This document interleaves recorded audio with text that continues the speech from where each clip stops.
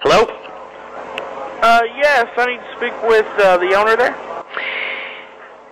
He's indisposed at the moment, you might say. Indisposed at the moment?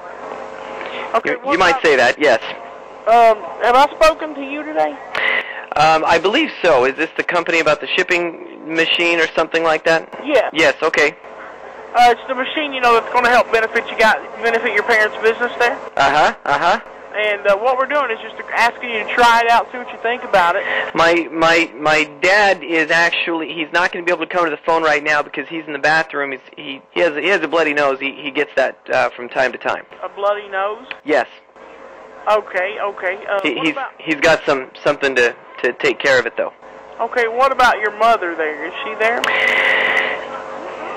Yes, but is there something that I can help you with? Well, they'd asked us to call back. We were going to go ahead and get them squared away with a trial period, you know, and I figured I would just call back and see what happens. Okay, so this is something that you need to speak with them about? Yeah. Okay, hang on. Hello? Yes? Yes.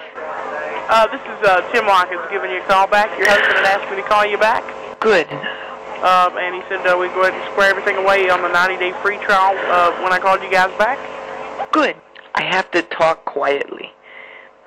So, can you hear me even though I'm talking quieter? Yeah. Okay. Our son, he just went crazy. The way he was acting today was crazy. He came in here. He got so mad at his father, he punched him in the nose. So he's trying to deal with that, and I think I've just about had it. I think what I need to do is call the police, because I'm not going to put up with this. I am not going to put up with this for another second. I was emotional to you earlier on the phone, and I want to apologize for that. No, because I'm a stronger woman than this. I'm a stronger woman. And I'm not going to cry, and I'm not going to get excuse me.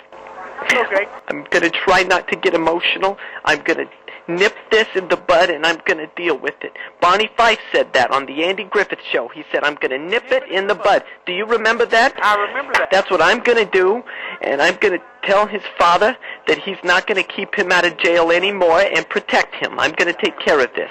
Well, I do apologize for the inconvenience. You know, I just keep saying I'm sorry. I know sorry's not enough. It's my son. He goes crazy, and I don't understand what his problem is. I think it's all of the hoodlums that he hangs around with ever since he moved out of the house. Right. But it's gonna be okay. His father, he's horrible. He's got blood all over his face because of this. Okay. I apologize for that. What I can do is I'll go ahead and schedule you guys for a call back maybe Monday. Would that be better?